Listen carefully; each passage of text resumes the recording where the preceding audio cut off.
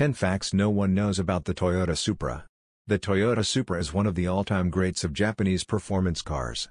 In fact, it's one of the world's best sports cars ever. The original Toyota Supra sports car was first launched in 1978, with production only coming to an end almost a quarter of a century later in 2002. The vehicle has recently made a return, with the new Toyota Supra model going on sale in 2019. There are even plans for a hybrid version of the sporty Supra, to appeal to environmental-conscious 21st-century motorists.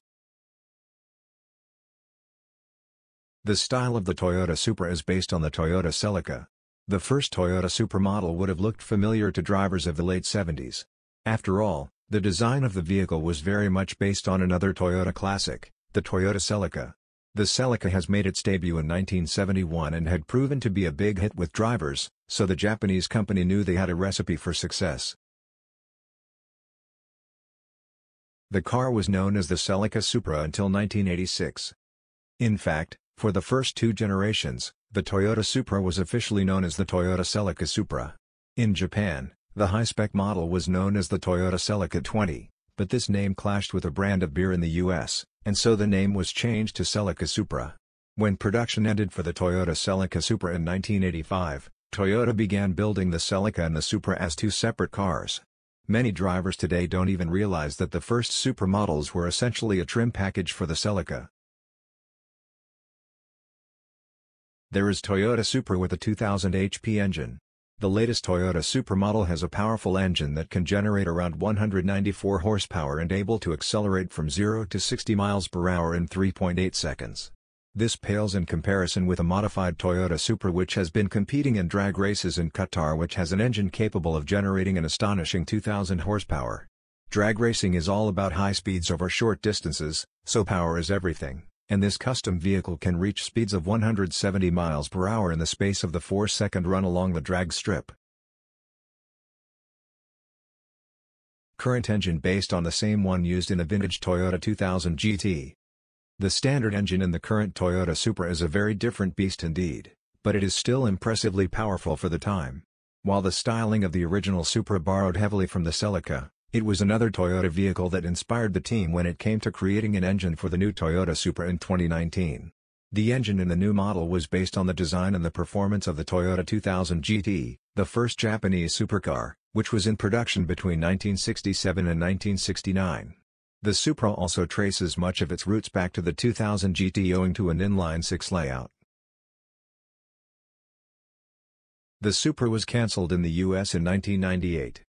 While production officially ended on the old Toyota Supra in 2002, it was cancelled 4 years earlier in the US. There was a major change to the engineering of the car in 1996 which resulted in a significant increase in its price. Fewer than 1,000 Toyota Supra models were sold in the States in 1996, which led to the company deciding to scrap the vehicle shortly afterward. Sales continued in Japan and Europe until 2002, until Toyota broke drivers' hearts everywhere by announcing the worldwide cancellation of the Supra. It made a triumphant return in 2019. Toyota Supra fans have had to wait almost 20 years, but the sporty favorite finally made a triumphant comeback in 2019.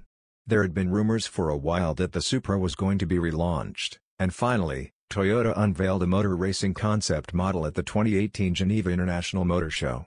Even now the Toyota Supra is back. The car continues to attract attention, with new rumors suggesting that a manual transmission version could soon be available and that the Supra may soon be offered as a hybrid or even an EV. The first 2019 production model sold for $2.1 million. The return of the Toyota Supra was one of the most exciting moments in recent automotive history, and a generation of men who had grown up driving the Supra in their teens were more than ready to embrace the new and improved 2019 version. Motorsports teams have used the Supra in races around the world. The supercharged Toyota Supra, which has been winning drag races in Qatar, is not the only Supra which has been a success in motorsports.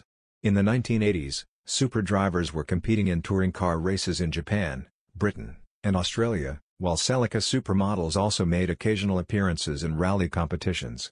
More recently, the Supra competed in and completed the 25 Hours of Le Mans races in 1995, while the new Toyota GR Supra GT4 concept has been specially created for the European GT4 racing series. Toyota Supra cars have appeared in dozens of movies. It isn't just on the racetrack that the Toyota Supra has made an impact. A car as iconic as the Supra has also been featured in Hollywood movies, TV shows, and video games. You can drive a Toyota Supra in the popular Gran Turismo video games, but the car's biggest starring roles have been in the Fast and Furious movies. Paul Walker's character Brian O'Connor drives a souped-up orange Toyota Supra in the very first film of the franchise. The very recognizable car was later sold at auction for $185,000. The Supra was the first car to have a built-in navigation system. The Toyota Supra may have been an iconic car, but few people know that it was also a truly innovative vehicle. The 1981 Supra model was the first car to have a built-in onboard navigation system, predating the widespread use of GPS systems by almost 15 years.